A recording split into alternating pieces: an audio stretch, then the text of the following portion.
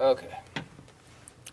So let's start off with the chorus part of Can't Stop, right? So you have G, D, B minor, C. Now you want to watch out for those low bass notes. We're going to try and stay on the treble side of things. And when you get to that B minor, we really want to hear that note right there. Okay, so if we're going...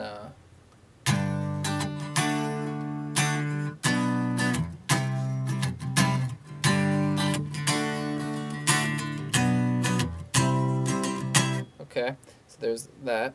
That part going into the chorus is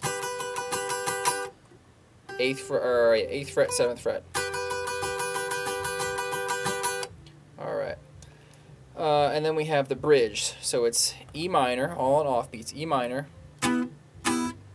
Sorry, 1, 2, 3, 4, 1. D major to B minor. C major, back to D major. Okay, so you go through that pattern.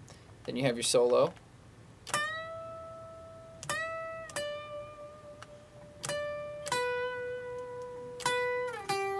So that's 1, 2, 3, 4, 1, 2, 3, 4, 1, 2, 3, 1, 2, 3, 4, 1, 2, 3, 4, 1, 2, 3, 4, 1, 2, 3, 4, 1, 2, 3, 4. Alright?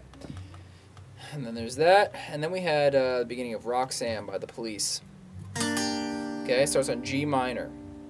So you go. Playing quarter notes. Now every time I hit the strings, I lift my finger off the fretboard but keep them on the strings.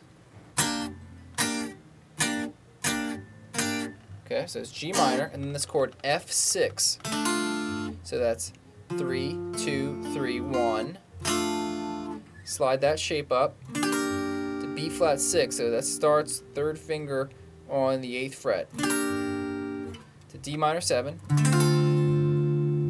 To C minor 7. To F sustained. So that's 1, 3, mute, 3, 1, 1. To G sustained, same thing. Okay, so you would go 1,